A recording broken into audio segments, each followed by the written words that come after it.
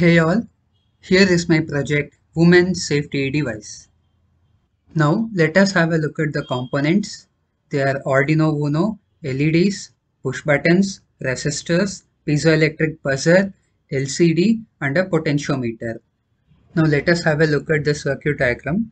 We have two parts, Women's Safety Device and Parents and Friends screen. In the first part, we have two LEDs, two push buttons and a piezoelectric buzzer.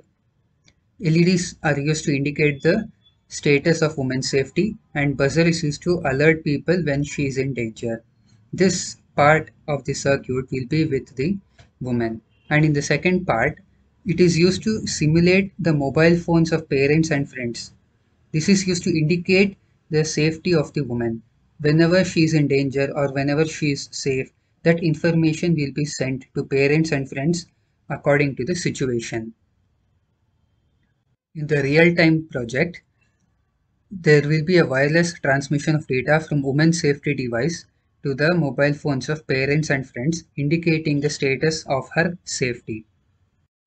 Now let us have a look at the brief working.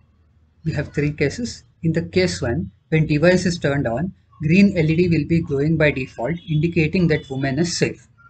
And in the case 2, when woman feels insecure and she is in danger, she is going to press the red LED button and a loud noise will be created by the buzzer, alerting the people around her, and people are going to try to save that woman from the danger. And in the case 3, when woman feels insecure and she might think that she is in danger and press the red LED button, but later finds out that it was her misconception. Now she has to press the green LED button for a fixed number of times depending on her choice to turn on the green LED and turn off the both red LED and buzzer.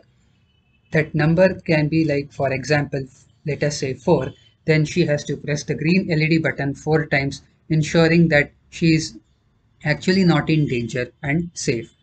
An SMS will be sent to the mobile numbers of both parents and friends. This is indicated in the simulation by the LCD. Now let us start the simulation. By default, green LED is glowing and the status to her friends is indicated as I am safe. Pressing the red LED button when she is in danger and the status turns to help me. Again pressing the green LED button 3 times. Status is changing to I am safe. This is the brief working. Thank you.